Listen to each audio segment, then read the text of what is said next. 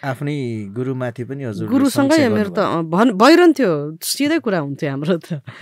अनि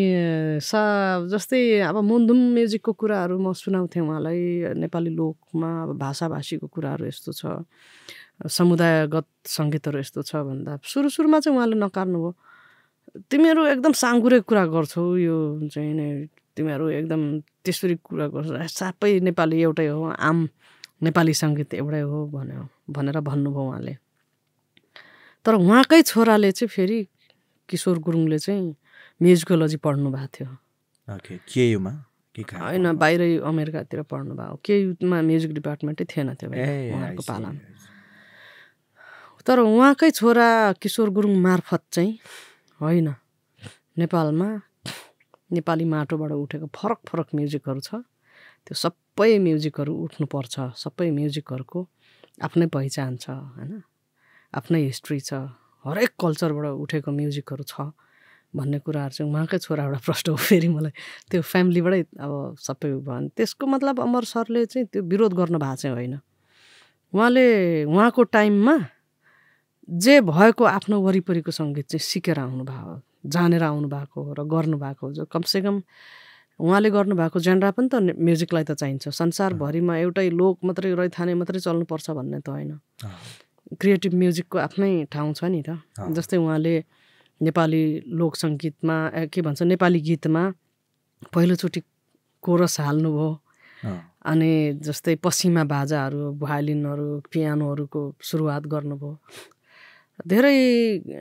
मतलब नेपाली सङ्गीतलाई बाहिर लानु अथवा बाहिरको सङ्गीतसँग नेपाली सङ्गीतलाई ब्लेन्ड गर्ने काम त अमर सरले गर्नुभयो अब त्यसपछि मेरो रैथानेको कुरो आयो बेसिक चाहिँ अब अमर सरसँग सिकेँ चन्दन कुमार गुरुसँग सिकेँ पछि चण्डी गुरुसँग पनि गएँ हुँदै चाहिँ भिक्टोरिया भन्ने म्याम हुनुहुन्थ्यो उहाँसँग मैले वेस्टर्नहरूको सिकेँ उही बेसिक सिक्दै गएपछि के भयो भने सिक्नु चाहिँ अलिअलि सबैको सिकेँ अब आफ्नो गर्छु काम चाहिँ भन्ने भयो अनि त्यसपछि पहिलो काम चाहिँ मुन्धुमकै सुरु गरेँ मैले र मुन्धुम मात्रैले त नेपाली सङ्गीतलाई रिप्रेजेन्ट गर्नु सक्दैन नि त संसारमा कुनै पनि ठाउँमा नेपालमै पनि गर्दैन नि त मुन्धुम मान्ने त सीमित 4-5वटा कम्युनिटी छौँ हामी सो सबै नेपालीहरूको लागि चाहिँ मुन्धुमले मात्रै रिप्रेजेन्ट नगर्ने भएकोले खस नेपाली भाषा सुरु भएको ठाउँको सङ्गीतलाई एकचोटि मेन स्ट्रिममा उठाउनुपर्छ भनेर म सुदूरपश्चिम धाउनु थालेँ त्यसपछि गण्डक क्षेत्रतिर पनि गएँ म कति वर्ष जस हप्ता दिन दुई हप्ता बस्ने गरी म धेरै पटक गएँ र सक्दो बुझ्ने कोसिस गरिरहेको छु अझै पनि होइन अब एकजनाले मात्रै गरेर त साध्य हुँदैन तर कमसेकम एकजनाले बुझ्यो भने पनि धेरैजनालाई बुझाउनु चाहिँ सजिलो हुँदो रहेछ ओके यसमा नि दिदी हजुरहरूले चाहिँ कोइन गरेर भन्नुभएको छ कि रैथाने सङ्गीत भन्ने एउटा शब्दावली सहित त्यसलाई इस्ट्याब्लिस गर्नेतिर लाग्नु भएको छ अब जुन ट्रान्जिसन हिजो चाहिँ सुगम सङ्गीत अथवा सङ्गीतका चाहिँ मोडर्न विधाहरूमा चाहिँ अभ्यस्त भएर आउनुभयो होइन पछि चाहिँ आफ्नोतिर फर्कौँ त भन्ने क्रममा मुन्धुममा पहिला छिर्नुभयो त्यसपछि देशव्यापी रूपमा देउडा पनि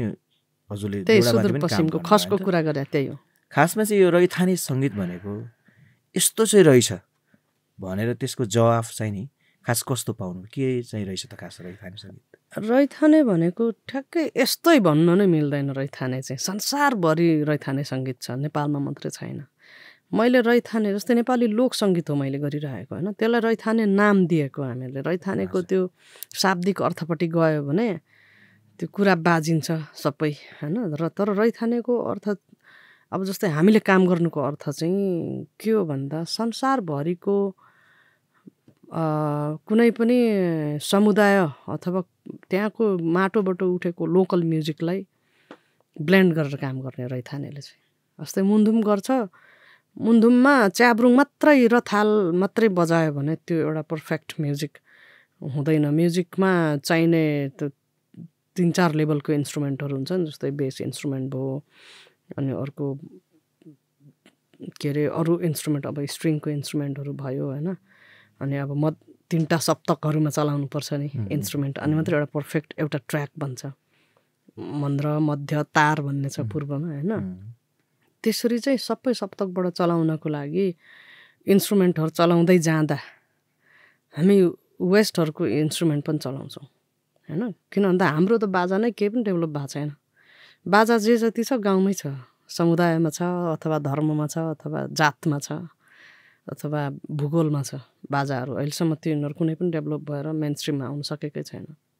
त्यही भएर बाजा पुग्दैन, नपुगेपछि हामीले अरूको पनि चलाउनु पर्ने हुन्छ।